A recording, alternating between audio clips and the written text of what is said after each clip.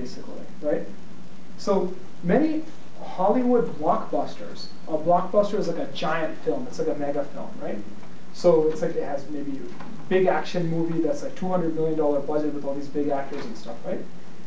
Employs a cast and crew of 100s, right? And whereas like if it's an independent film doesn't really need that many crew members. A skeleton crew basically means, right? Let's write this one down as well. A skeleton crew, this is an expression, right? Skeleton crew is basically few crew members, right? A small number. This is not 100. This is like 110, right? Members who are very versatile. Remember, we studied this word last class in the Blizzard class? So over here, you'll have one person doing 3 or 4 different things. Just like Shane Daviri for Blizzard. Remember, he was the guy who was doing production, but at nighttime he was doing helping people replace their machines and stuff. Right? So they're very versatile. Over here, maybe the producer is also the sound engineer, right? And maybe he's also a lawyer, right? Who's helping with all the contracts for the movie. So a skeleton crew is basically very few crew members. This is the really important part, and they're versatile. So you don't need that many people. 8 people, and it's a small movie, right? You're filming in one city. You're filming in one area. You don't need to go to all these different places and do all these different things, right? So, and also this is interesting, right? For major productions, right? For major production means that major means big, right? Major is the big, same thing as big. Insurance is procured. Hang on, let me just turn this on again. It's already running. So insurance is, how crazy is that? We're talking about movies and I'm being filmed right now. So basically insurance is procured, right? When you procure something, this is a way of saying it's being bought. Right? Bought and received, basically. So the act of procurement is the act of buying something, right? You're looking for something and buying it, basically. And you need insurance basically in these situations because a lot of times major productions means that maybe if it's a big action movie or if it's a big thriller movie, stunts, right? Think about it. You have explosions, you have stunt guys, right? So you have stuntmen flying, jumping out of cars and jumping out of airplanes and all these really risky things. So even though they're stunt guys, if they get hurt, right, then you need insurance, right? So the insurance will take care of it. They can't sue you or anything like that, right? The insurance takes care of everything for these guys, right? So Shin, why don't you read through the different types of crew positions that there are? The director is primarily responsible for the storytelling, creative decisions, and acting of the film. And the casting director finds actors to fill the parts in the script. This normally requires that actors audition. The location manager finds and manages film locations. Most pictures are shot in the controllable environment of a studio sound stage, but occasionally outdoor sequences call for filming on location. The production manager manages the production budget and production schedule. They also report on behalf of the production office to the studio executives or financiers of the film. The composer creates new music for the film, usually not until post-production. The art director manages the art department, which makes production sense. Costume designer creates the clothing for the characters in the film, working closely with the actors as well as other departments. The makeup and hair designer works closely with the costume designer in addition to create a certain look for a character.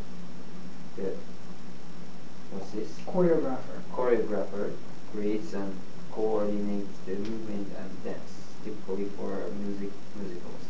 Some films also credit a fight choreographer. choreographer. It's fine.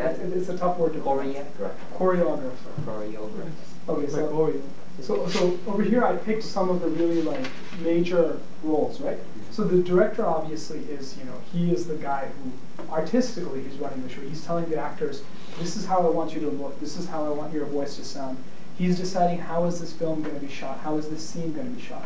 A lot of times the directors also, they're very deeply involved with the film crew itself, right? You'll see a lot of times, you see these pictures of Steven Spielberg behind a camera, right? So that happens a lot. So directors are usually very, very versatile people. They're usually people who, when you're making an independent film, just like it's a skeleton crew, the director has to do a lot of different things. He's mixing the sound, he's editing all the film, he's doing everything basically. So directors usually are very, very highly skilled people.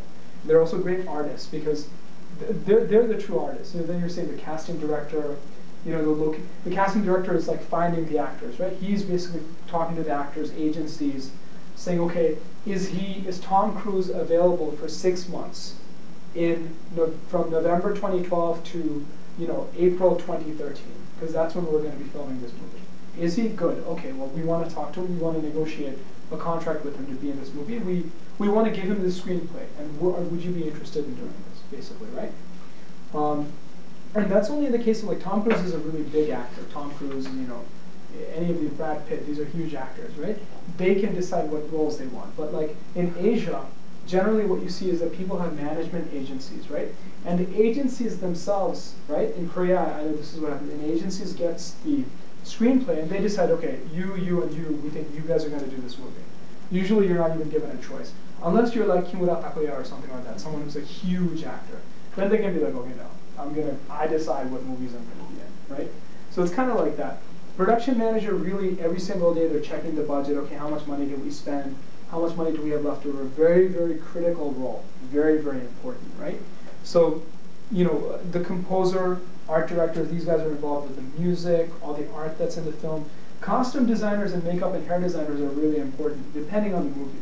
So imagine this scary movie that we were talking about, this horror movie with Sandra Bullock, right? Imagine the ghosts, the monsters, right? The makeup artist is creating, I have a friend who actually studies makeup artistry, and she's doing a course right now where they create these masks of like monsters and stuff, right? So they have to come up with ways of making it look really, really real. And even costume designers, right? You have to go take like all the measurements of the actors. Okay, Tom Cruise is like my height, let's say. So if he's wearing a lot of special props and armor and stuff, how big does it have to be and things like that.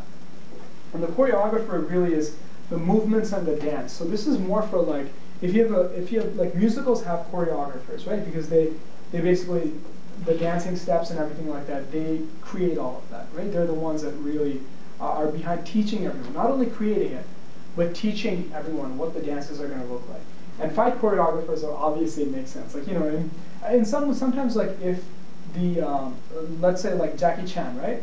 Jackie Chan himself is one of the best martial artists in the world, right? So he doesn't need anyone to do his fight choreography for him. He creates all of his fight sequences. He writes everything, right? But in another movie where, let's say, Tom Cruise is doing a martial arts film, right?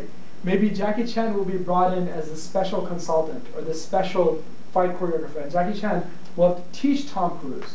This is how, you're going to do these movements in this scene. This is how you're going to do it. This is how you're going to kick. This is how you're going to throw and stuff like that.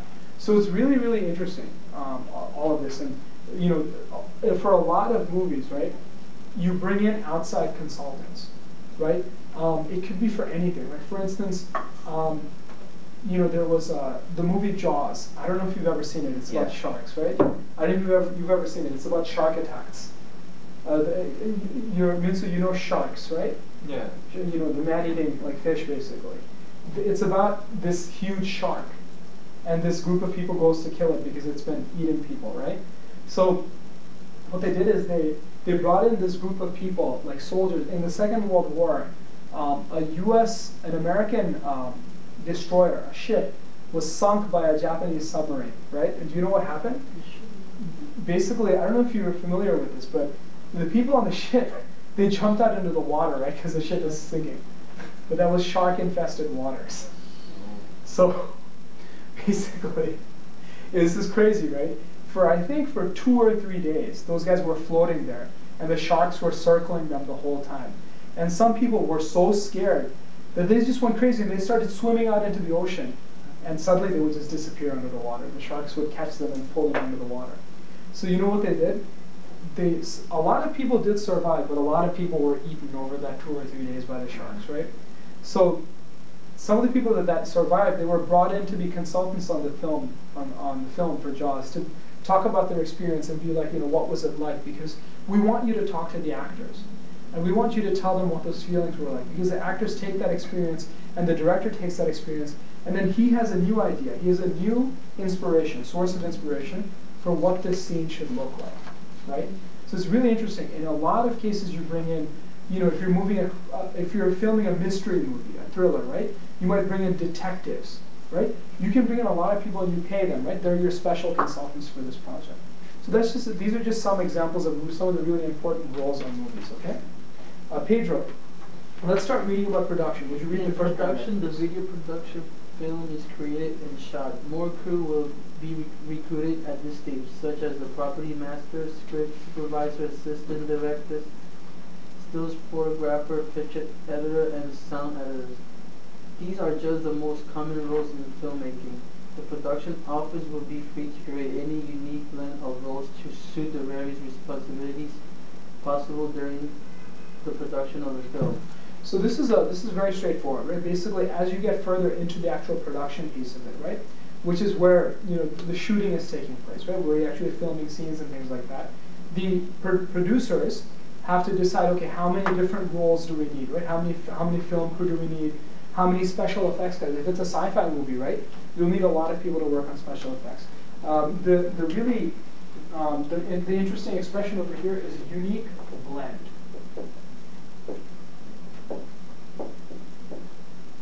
You guys, the word unique is really rare. It's really easy, right? It means rare, right? Rare or one of a kind. One of a kind, right? But blend means, like, have you ever used a blender? Like, when you put like fruit, a lot of different types of fruit, it's a mix, right? A blend is a mix. So a rare mix or a one of a kind mix is what a unique blend is, right? So you might decide we need 50 film. We need 25 special effects, right? We need 10 artists, right? Or you might decide we need 35 film, 12 special effects, and actually we need 60 artists. These are different blends. These are different mixtures of different roles, right? Because these two are sort of unique, right? So that's kind of, that's really what they're trying to say. This goes into more specifics about the different types of roles that are going. Amin, so could you read the next paragraph? A typical day's shooting begins with the crew arriving on the set location by their call time. Actors usually have their own separate call times.